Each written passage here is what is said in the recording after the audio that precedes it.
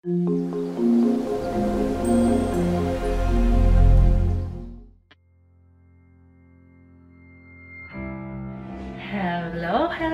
everyone! Welcome to our channel.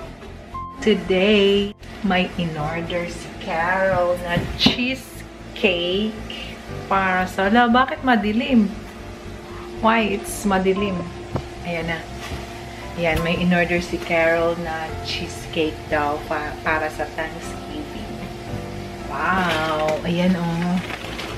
Kasi ang Thanksgiving is ngayong end of November daw. Kaya ito siya. Ayan, may ice pa oh. Malapit nang mag-melt ang ice. Ang cute naman ng ice na nilagay nila. Ay, tingnan daw natin. Hindi ba itong cheesecake? Wow!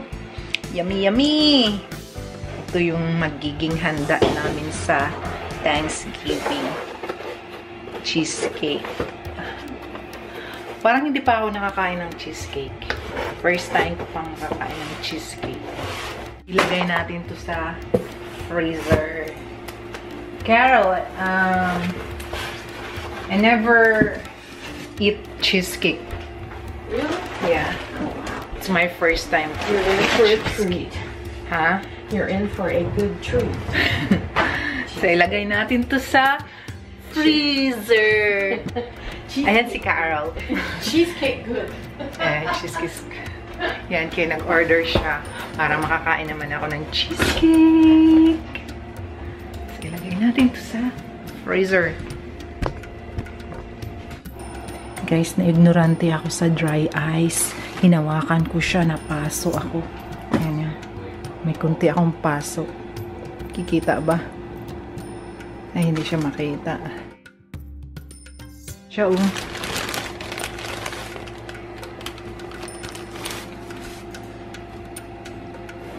Hayaan lang pala siya. Hayaan lang pala siyang mag-melt. Ang kapal ng styrofoam na yun, ano nila.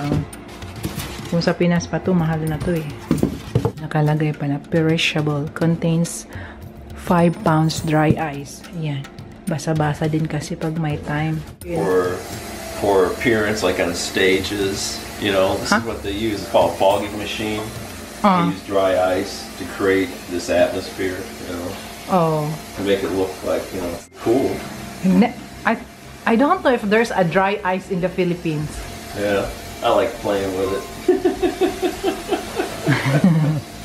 You guys got dry. I think everyone's got dry ice. I don't know because I never experienced dry ice. See, I thought it's a water here and there's no water. Oh, there is. Yeah, naglaro na si Jeffrey ng dry ice. Careful, baby. Yeah, if you want your plants to grow really well. Yeah, put it here. No, what you do is you get a block of dry ice, you put it in a styrofoam container. And you don't seal it, you just put the lid on it. Yeah. It'll seep out naturally, and your plants will eat that stuff up. Yeah, but I think dry ice is what? Wow.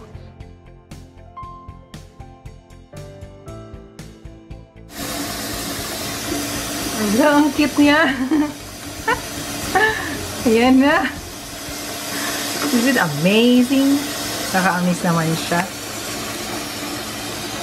Look at that. Give it a little ring. Look how long it takes. I got on hot water. It takes a while. Luto ako ng mais.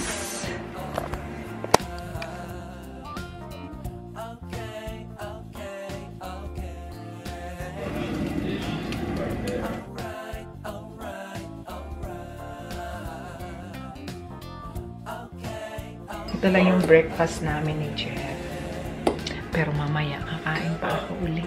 Si Jeffrey to, ewan ko kaya ni Jeffrey kumain ay hindi kumain. Paano kaya nangyari yun? May kausap pa si Jeffrey sa phone.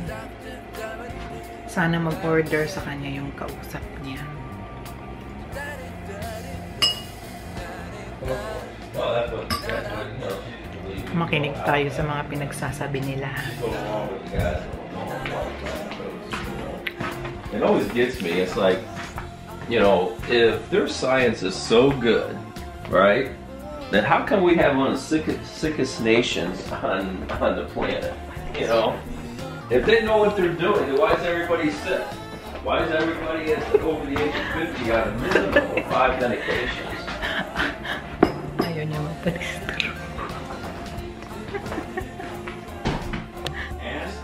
Ayan si Jeffrey, kahit nasa CR siya, kausap pa rin niya yung customer niya. Ito nga pala yung ano niya, yung mga binibenta nila sa Youngevity. The Healthy Body Start Pack. Ayan o. EFA. Tatlo to eh. Ay, EFA at saka tangerine. Ayan oh, favorite ko to guys. Sarap nito. Hindi kumpleto ang araw ko pag hindi ako makainom ng ganito. Tsaka ito siya. Ito yun, pangatlo. The Osteo FX. Yan, kung gusto nyong mag-order ng Youngevity, yan, message. Pwede nyo akong i-message para sabihan natin si Jeffrey. Ayan, signation equals profit daw. Ayan siya. You know, I mean, there's a lot of stuff out there we don't know about. I'm in Ohio. Yeah, good for him. Yeah, I actually work at a ramp, so I don't do deliveries. I'm part of where all the packages come in from the planes. I'm in the express side. Yeah, so, but there's sayings that people can look up and find on their own if they're really interested in that stuff. You know, and for that kind of stuff, I just, yeah, I turn it off. You know.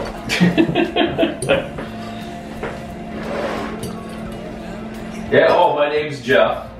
And yep, and here I'll give you my number if you want. If you ever want to call me with some questions, I'll give you my. It's 1-855-809-6864, and I'm extension 1728. There's only 5 of us that use that toll-free line. We all know each other, so if you just ask, just say, hey, you know. Call for Jeff. If I don't pick up, they'll transfer you right over to me.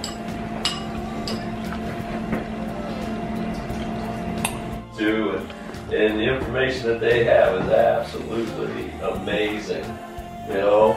But it is real. I mean,